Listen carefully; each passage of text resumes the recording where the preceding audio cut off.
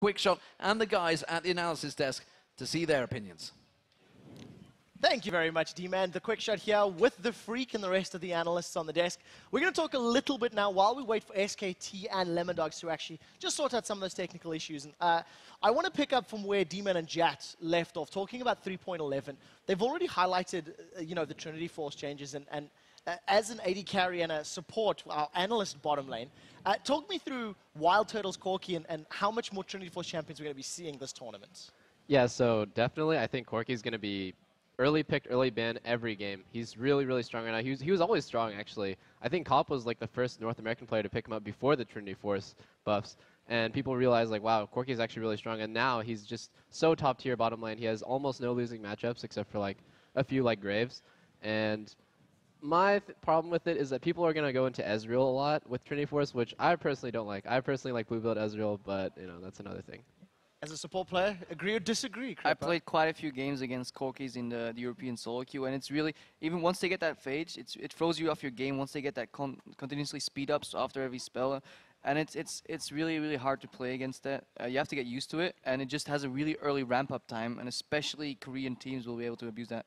Yeah, I think actually the Trinity Force top laners actually have a really big impact as well, because you're seeing Jackson, Aurelia, and these types show back up into the scene.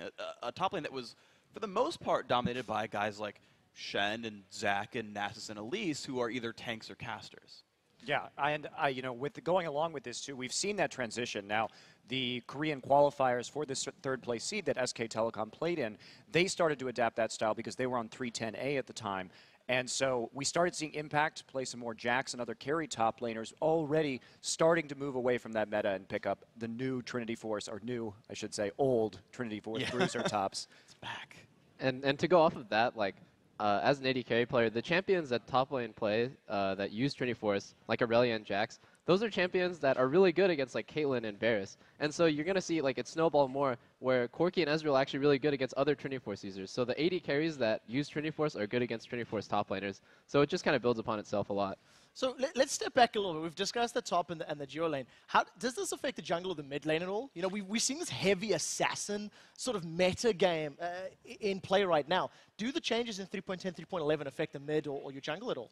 I think it will affect the jungle in one way, that certain champions who were really early picks in both viable positions, some teams were still picking jungle Shen early for the possibility to have that, or Zach really early, and then just swap him out and put him in the jungle. I think pick patterns are definitely going to change with these item rotations, and then I can see a lot more emphasis just getting Zed early. Every team's going to want Zed this patch.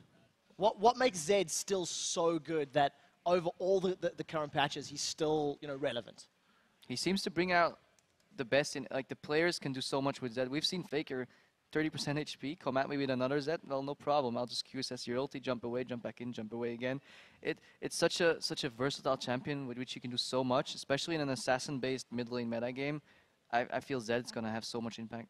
One thing I'm actually surprised about with the sort of proliferation of Zed is that we're not seeing as many champions who are specifically good against Zed. Guys like, for example, Lissandra, who can basically self-ult and at least have some impact in the fight, right? Like, she can put the Frozen Tomb out, do a bunch of stuff, or just target stun the Zed, and then your team can kind of group up on that. Fiddlesticks, 3-second fear. Unless Zed rushes the QSS, he's going to have a really hard time doing anything in a fight. I'm surprised people aren't killing Zed quickly in fights more. Well, and to run with that, too, there have been a lot of theories about, are we going to see Kayle in this tournament because of the power of Zed? But I think mostly we're just going to see Zed bans, frankly. Well, I want to step back now, because if there was ever a time to pull out a new champion, a new composition, pull out something that's maybe a little off the wall from the current meta, now's the time to do it, right? Talking about Kayle, Kayle's, can do very well against the likes of your Zed. What other kinds of champions could we be seeing very, very quickly, Crep? I throw that out there. I'm waiting for Soraka. Armor buff, silence, flash bananas. I'm hoping. We'll have to see if it works out. I am hearing that apparently the players are just about ready. So let's actually throw it back over to Demon and Jet for Champion Select.